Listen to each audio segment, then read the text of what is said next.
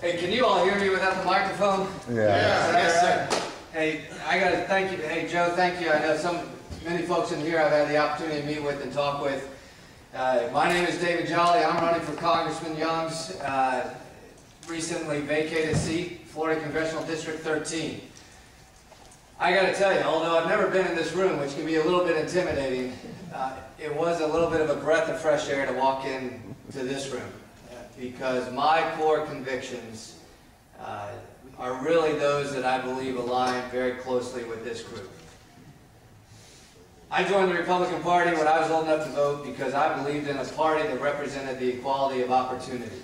I believed in a party that represented most individual freedom, individual liberty, that dispensed with the notion that, as we talk about today, of individual mandates.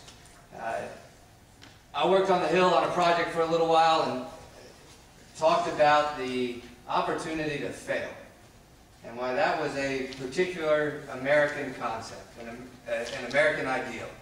That we all have the opportunity, no matter where we are born, no matter where we are raised, no matter where we come from, we have the opportunity to make of our life exactly what we need to make of it.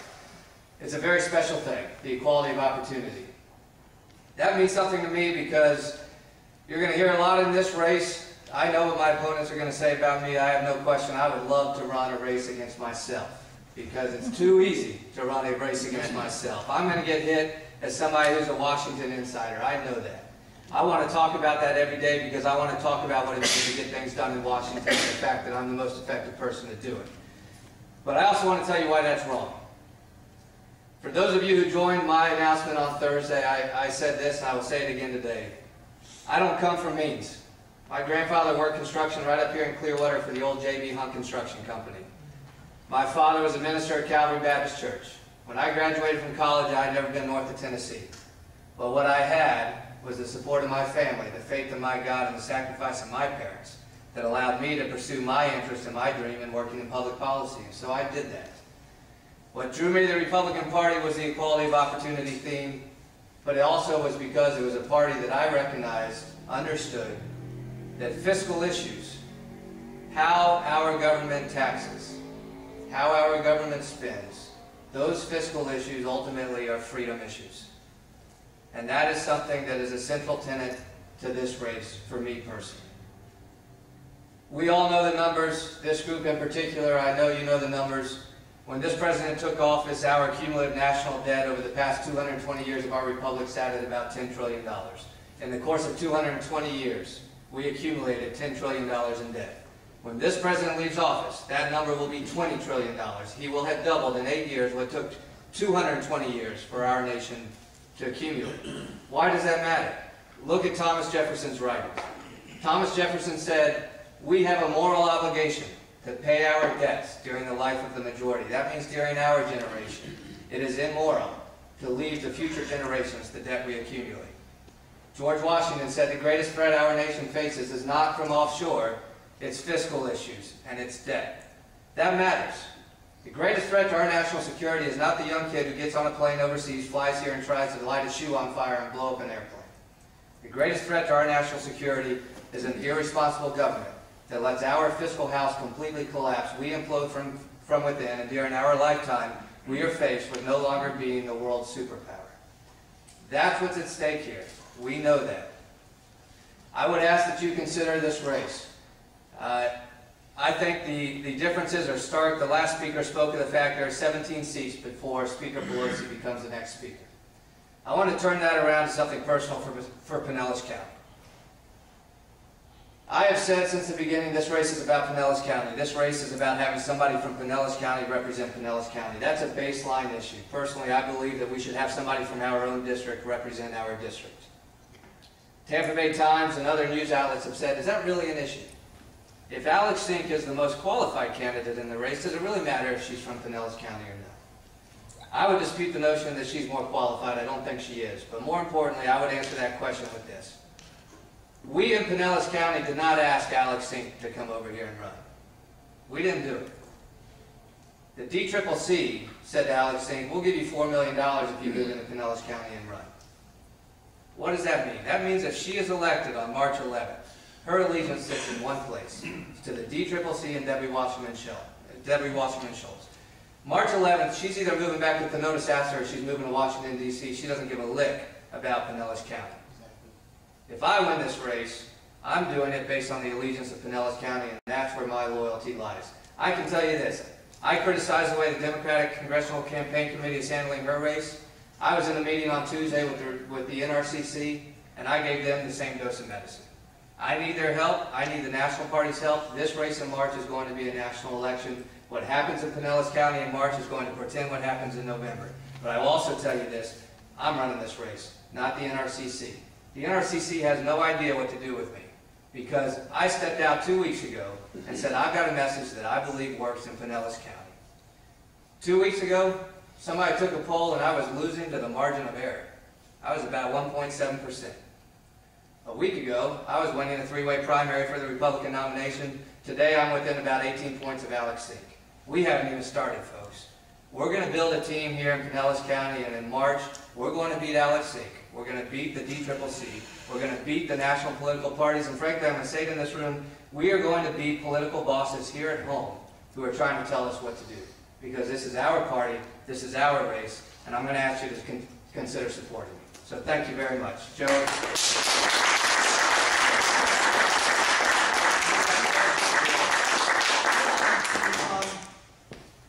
One concern of many people is government transparency.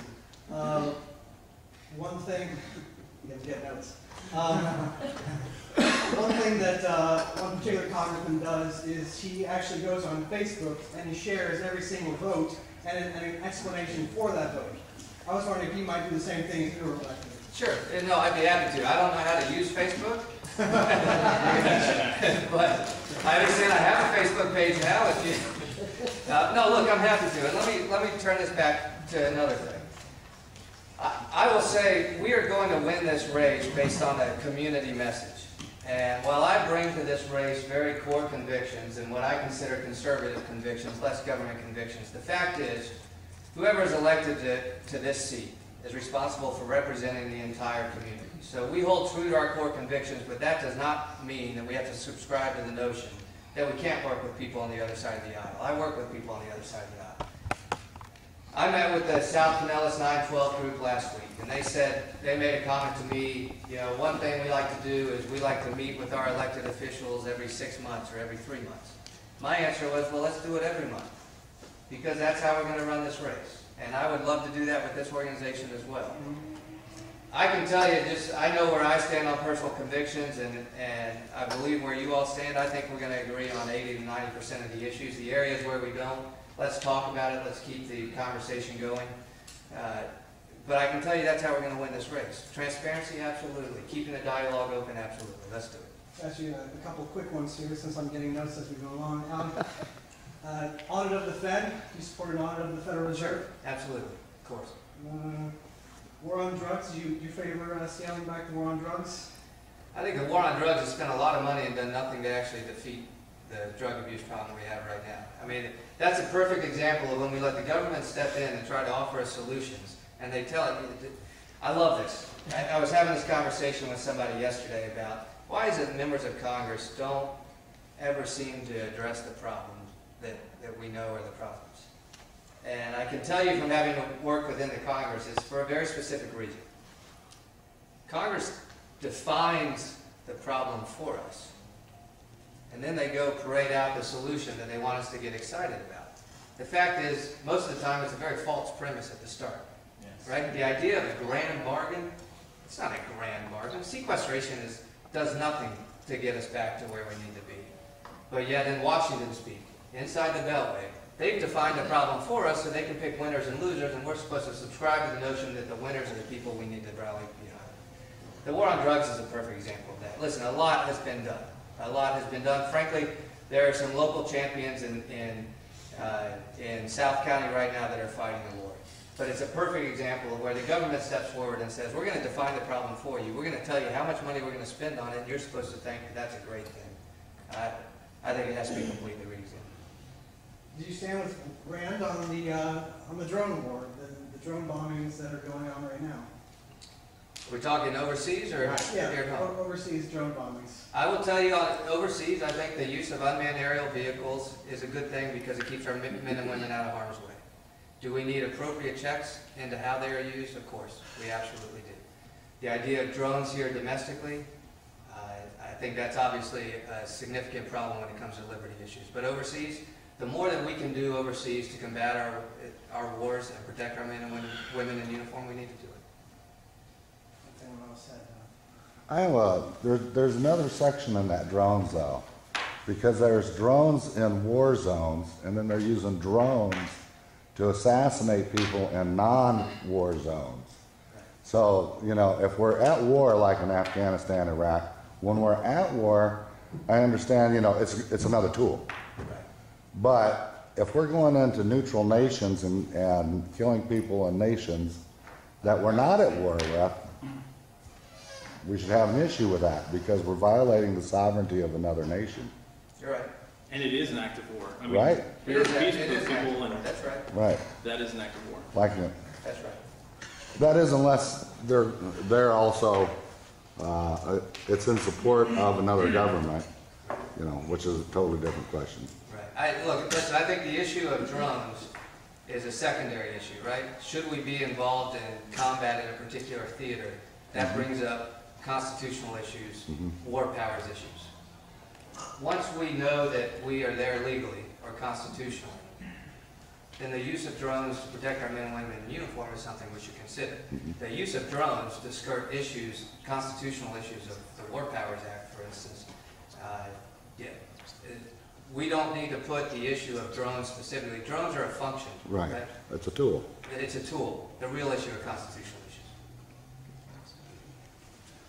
Many of us in here for the past 5 years or more have been investing all our time in what little spare treasure we have with our families, trying to change DC and change our representation. Can you please explain to me why just 2 weeks ago you decided to get involved, or what you've been doing?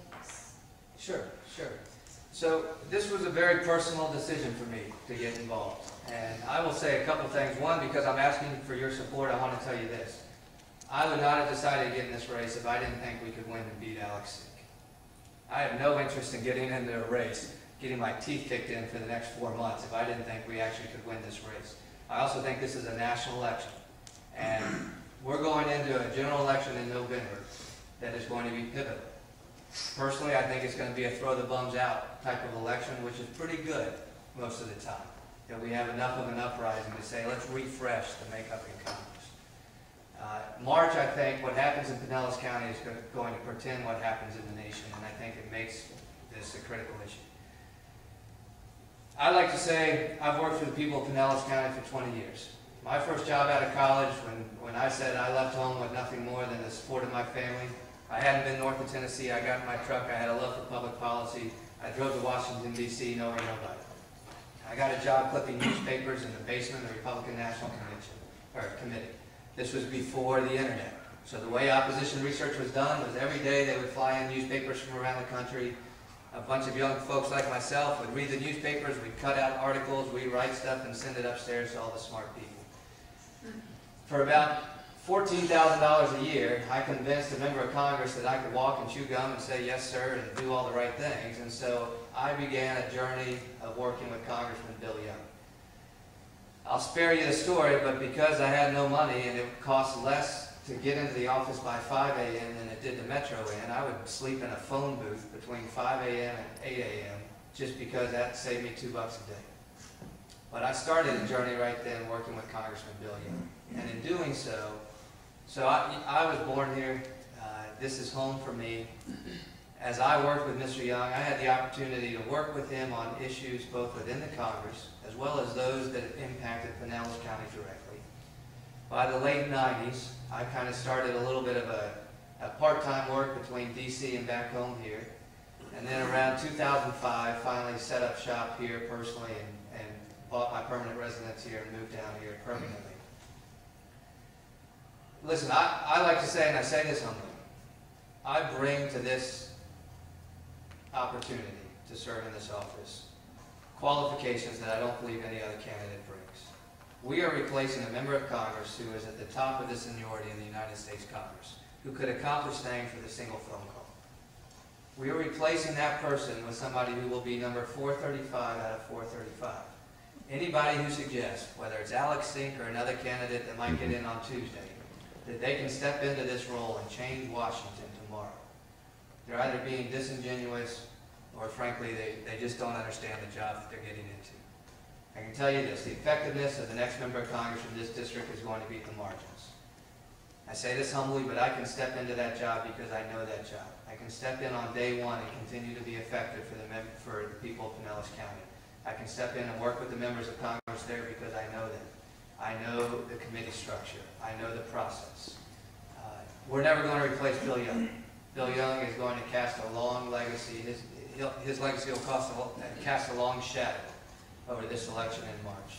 But at the end of the day, this race is going to be won based on who has the qualifications to step in and do the job. And that's why I got into this race, because I believe I can do that. And I say that with humility. Thank you. I'll take one more question. Yes, now that we all have the hindsight, the advantage of hindsight, would you have invaded Iraq and Afghanistan? That's part of it. The next question is, what have we gained from that? So I'll say this. I think the intelligence made perfect sense for us getting into Afghanistan. Personally, my understanding of the issue, and having been on Capitol Hill at the time, I believe we know that the root of what happened on 9/11 originated from Al-Qaeda, from Osama bin Laden, and from Afghanistan.